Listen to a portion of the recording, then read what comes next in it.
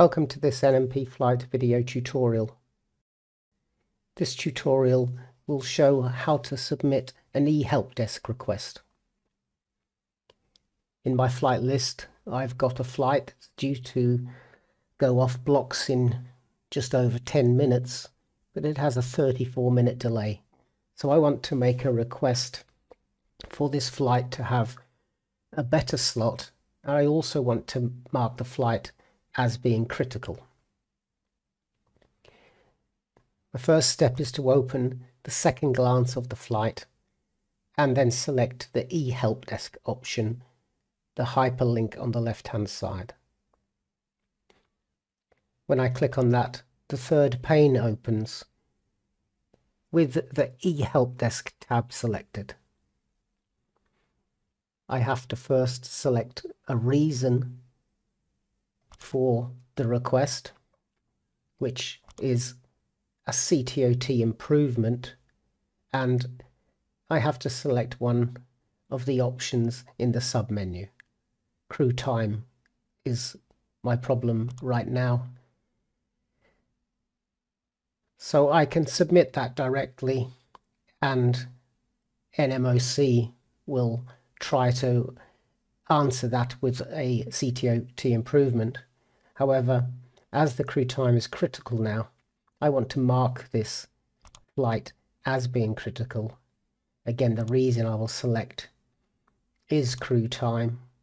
I can add a criticality comment if I want. I could also give the earliest takeoff time for my flight, but I know that at the moment it's ready to go, so I don't need to put anything in there. And I can add some other text at the bottom of the screen. For now, I'm not going to add any more comments, so I'll just submit that request to NMOC.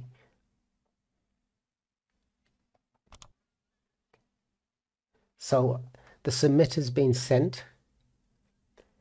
I get a warning about the criticality use, and it shows that I've marked one flight today as critical.